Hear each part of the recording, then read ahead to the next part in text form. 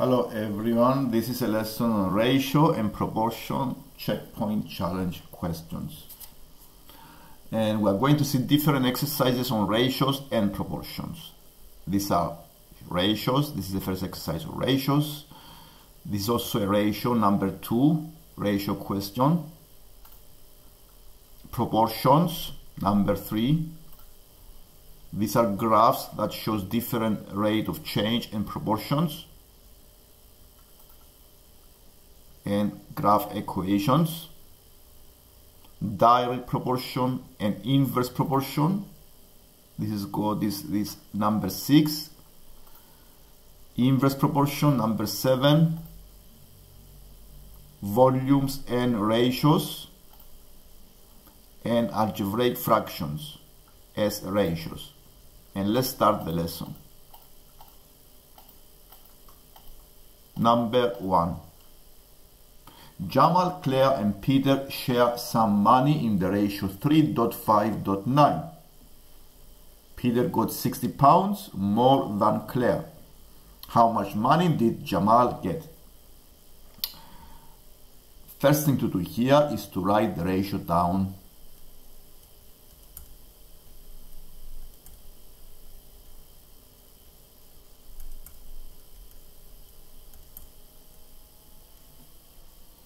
So what we have in the exercise is the difference of money between Peter and Claire. So the difference are 60 pounds. And what we need to find here is the amount of Jamal. The amount of money of Jamal.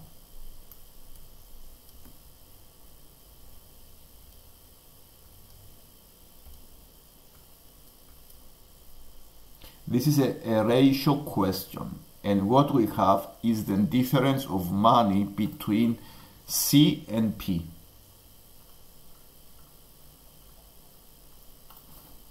The difference of money is 60 pounds. So we need to find the difference on the ratio. The difference on the ratio, it will be 9 minus 5.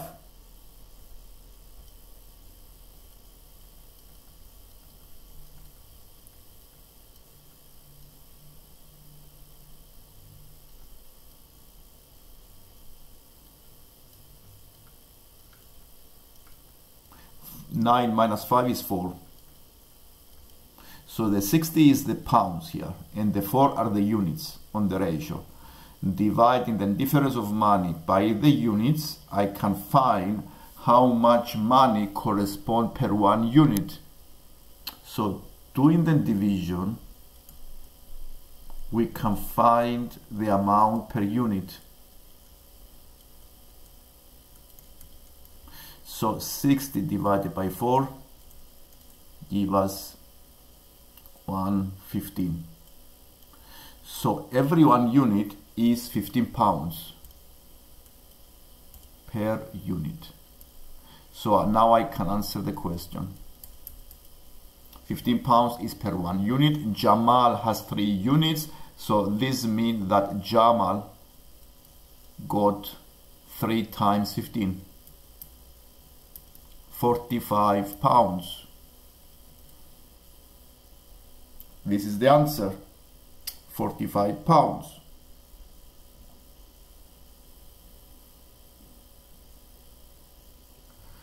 This is the number 1. Number 2. In a shop,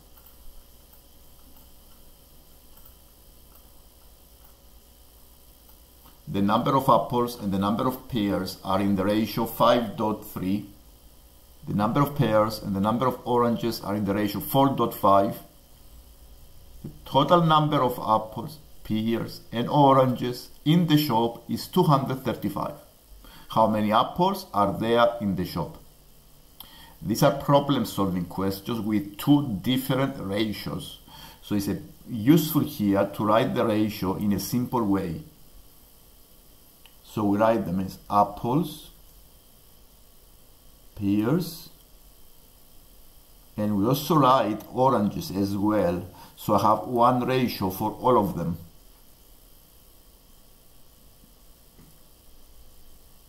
And I put the numbers.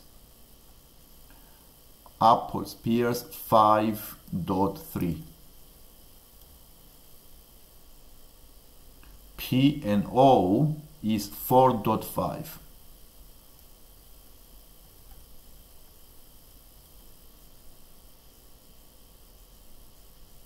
We also know the total number of apples, the total. So we know the total as well. We can also make the last column to be the total number. And because I have the total, 235. This is the total fruit. And what I want to find is the total of the apple. We can also find the total of the pears and the total of the oranges.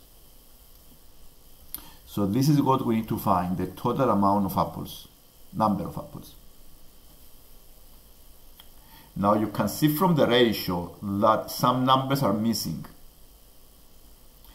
But some numbers we have, and which numbers do we have are the second column. The second column, we have the second column for the first ratio and the second ratio. So using the second column, because we have the numbers, this is the second column, 3 and 4. So we can use these numbers, and using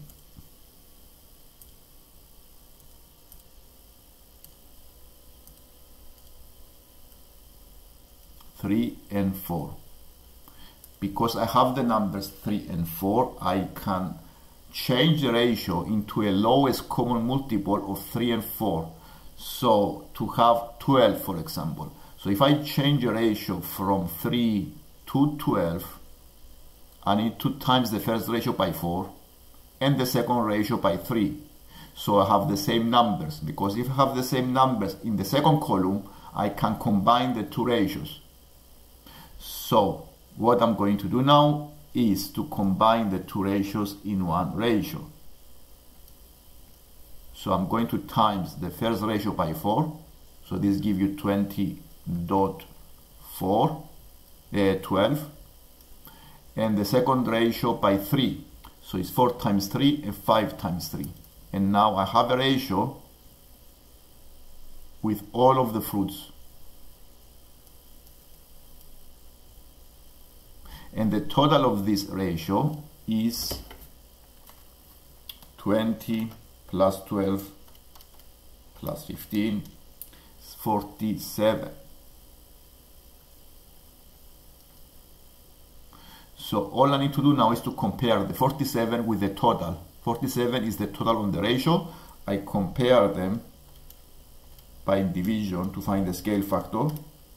So the scale factor here is 5. Which means if I times the ratio by 5, I can find the totals.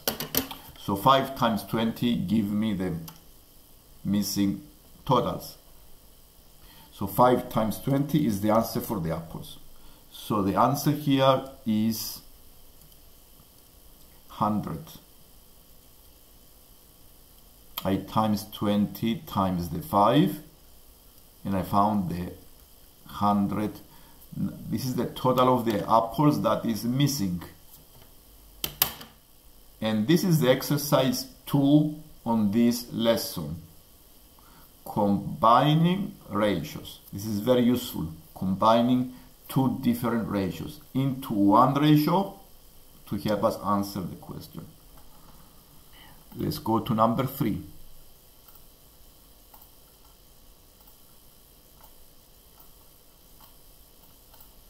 12 bags of crisps have a total mass of 360. Crisps have 550 calories per 100 grams. Find the number of calories per bag of crisps. So I have 12. So this is a kind of proportion problem. So we write down the proportions. 12, this is the number of bags. The total mass is 360. Mass, bags,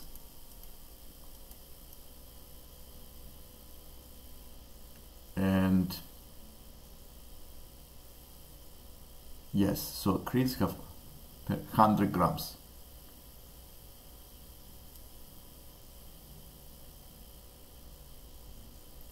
So to find the number of calories per bag, first of all, I need to find the mass of one bag.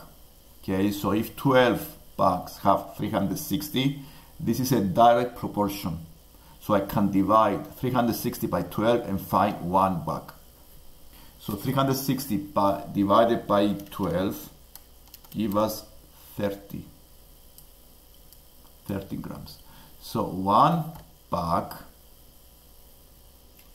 has 30 gram mass.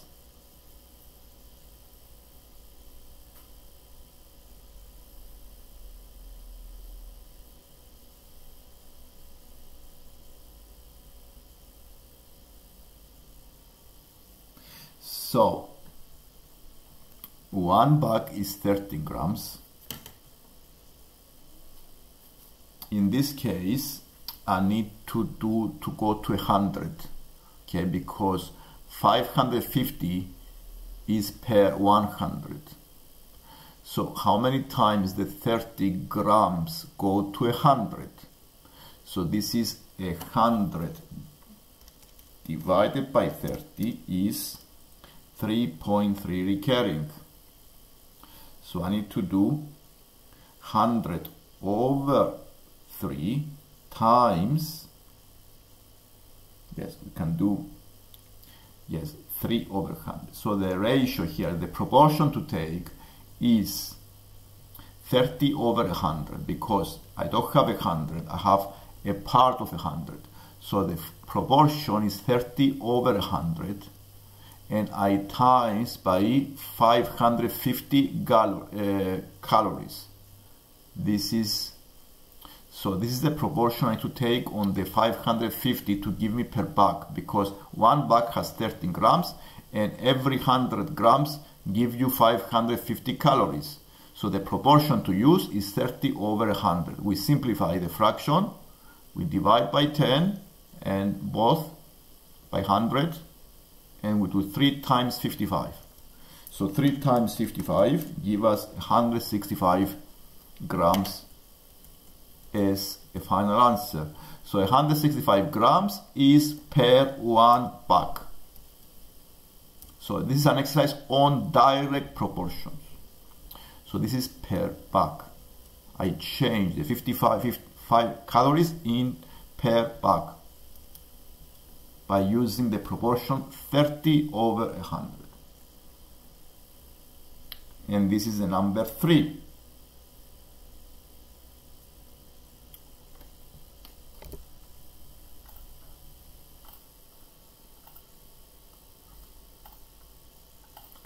Let's continue to the number 4. Number 4. The 4 graphs show proportional relationships between x and y. 3 of the 4 graphs are described by equations in the table. Match each equation with the letter of the graph it describes. Here I have 4 types of graphs, and the next page I have the equations. And I need to decide which equation represents which graph. And let's take from the first equation. The first one is y equals kx. Sometimes it's helpful here to just see the equation, okay, by looking at the equation and see the effect of increasing one of the x. What is the effect of y? In this case, if I increase the x, because the x is division, I reduce the y. So this is a type of inverse proportion data. It's a type of data that is inverse proportion. And from the graph, I can use some logic and see which graph represents the inverse proportion? The first one is impossible. Both are increasing. The second is also increasing because both are increasing, x and y. The second is possible. Okay, the only graph that represents inverse proportion is the C, because when you increase the x, you have less of y. So the graph C is the answer here. Okay, the graph C. Let's take the second equation. The second equation, you need to think here, if I increase the x, what happens to the y? Because I multiply by k, the y still increases. So if I change x, if I increase the x, the y also increases. And which graph represents this relationship? Both of them, all of them actually, except the C, but the right graph is the A, because the A represents a straight line and it's a constant change. The slope is change, is constant comparing to the other graphs. So the A is the answer here. So the right answer for the second graph is the A, because the gradient is fixed, is constant, and is the graph of a straight line anyway. The y equals kx squared. Now by writing down the equation, y equals kx squared, what happens if I increase the x? The y increases by more than the change of x. And the x squared graphs are described parabolas, by curves that are parabolas. So it's very easy to identify the right graph, because the only parabola that you can see here is the B. It's a part of the parabola. You don't have the negative part because the x cannot take negative values possibly. That's why you have one part of the parabola, and this is the graph B. This is the graph B, and the answer is B. And that's all for this exercise. And let's go to number 5. The number 5 is in direct proportion, and y is directly proportional to the x. When the y is 160, the x is 8. Find a formula for y in terms of x. The direct proportion have a formula that is very good to memorize if you haven't done so. The formula for indirect proportion is y equals k times the x. K is the constant of proportionality. And because we have one point, one pair of data, it's a good idea to put this point into the equation to find the constant of proportionality. And if I use this point here, I can find the value of the k, which is very useful here. I can make the equation more specific. 160 divided by 8 give you 20. So my equation is y is equal to 20x. This is an equation that describes direct proportion. And the formula that describes the y in terms of x is the y equals 20 times x. If I increase x by 1 unit, the y will increase by 20. So let's go to number B. Calculate the value of the y when the x is 15. It's very easy now because I found the k, I have the equation. All I need to do is to put the numbers. So when the x is 15, I can very easily find the y value. 20 times 15 give you the right value. Is 300. 300 is the answer. And let's go to number 6. Number 6 is indirect proportion again, but is indirectly proportional to the square of t. The p is directly proportional. So you still follow the formula of the direct proportion, but you need to write the y, the p. We write the p is equal to k times the t square. Write the equation in this way.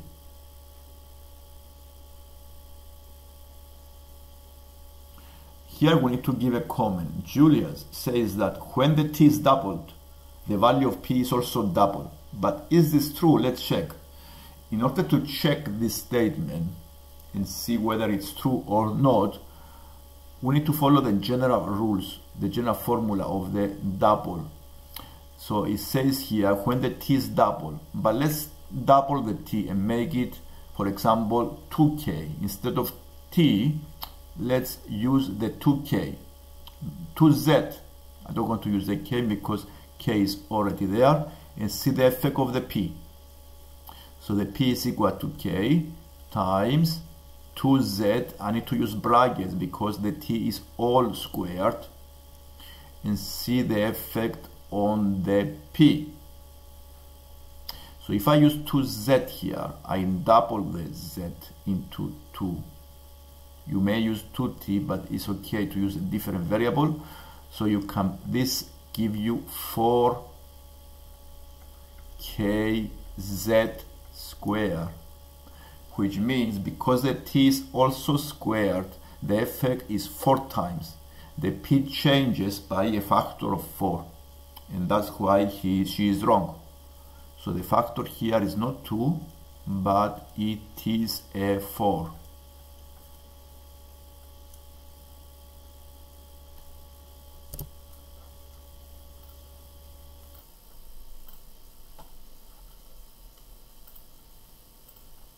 Let's go to the next exercise. Now this is an inverse proportion, and we know that the m is inversely proportional to the n square. M equals 75, the n is 4. Find the value of the n when the m is 48. Here is useful to know the formula for the inverse proportion, and the formula for the inverse proportion is k over n. Here it says n square, so I do n square. I put the numbers to find the constant of proportionality. So I have 75 equal k over 4 square is 16. So the k value is 16 times 75, 1200. And now I have a specific formula that describes this inverse proportion.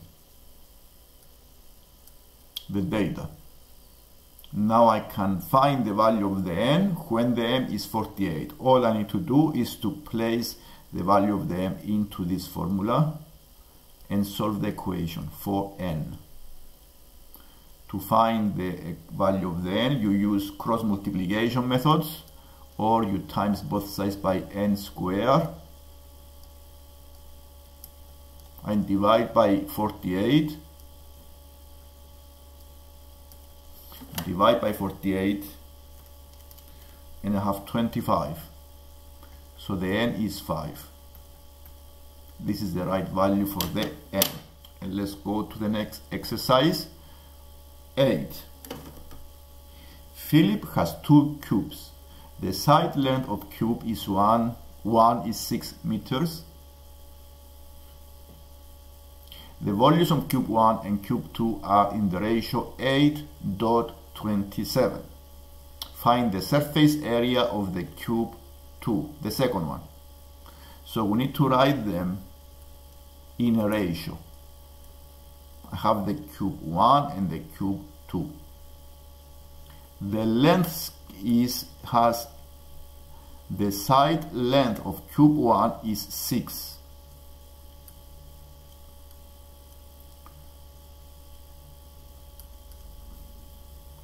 The volumes are in the ratio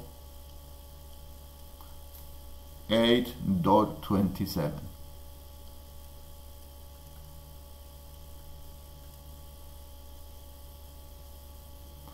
And we want to find the surface area. So the area here is missing. This is what we need to find. We have the length. One of the length is 6. We have the ratio of the volume. Because it's not possible to go from the volume to the area, I can go to the length scale factor. From the ratio of the volume, I can take the cubic root of the numbers and can find the ratio of the length. So if I take the cubic root of 8, this gives me a 2, and the cubic root of 27, this gives me a 3. So I go from the volume to the length by taking the cubic root of the volumes ratios. So the ratio of the lengths are 2.3. And since we have the length of the first cube as 6, then to go from 2 to 6, the scale factor is 3. So I times both on the ratio by 3, and I have the actual length of both of the cubes. So it's 6.9. And now I'm going to go to from the length to the area. A cube, let's see how you find the area of the cube. So I want the surface area of the second one with length 9. I found the actual length of the second one. The length is 9.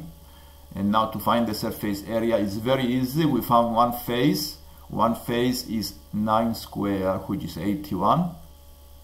And I times by the number of faces. So 81 times, I have 4 plus 2 is 6. 6 times 81. 6 times 81 is 486. And this is for the cube, the second one. Cube 2. So the surface area of the second cube is 486 square centimeters. Okay, the area is always square centimeters.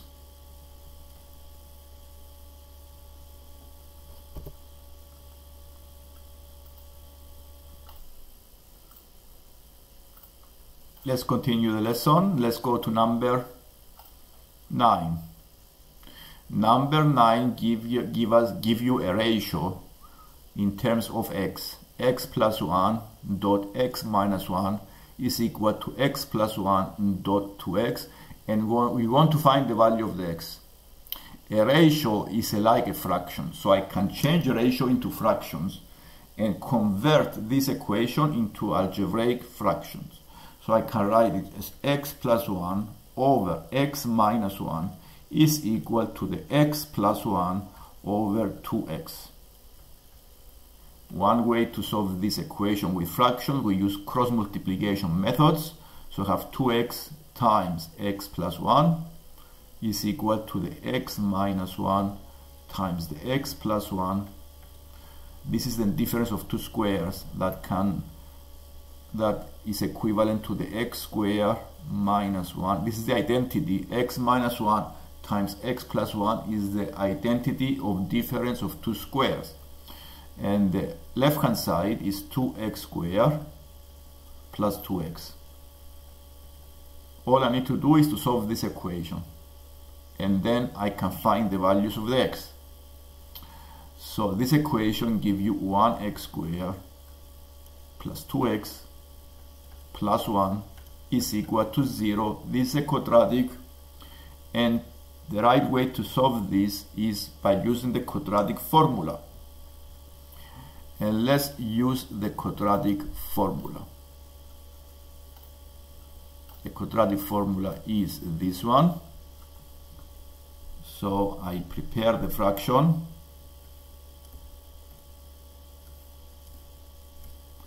So it is negative 2 plus minus square root of 2 squared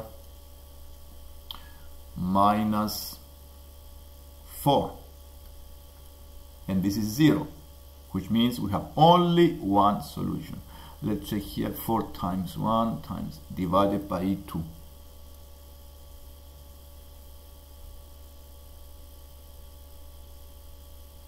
So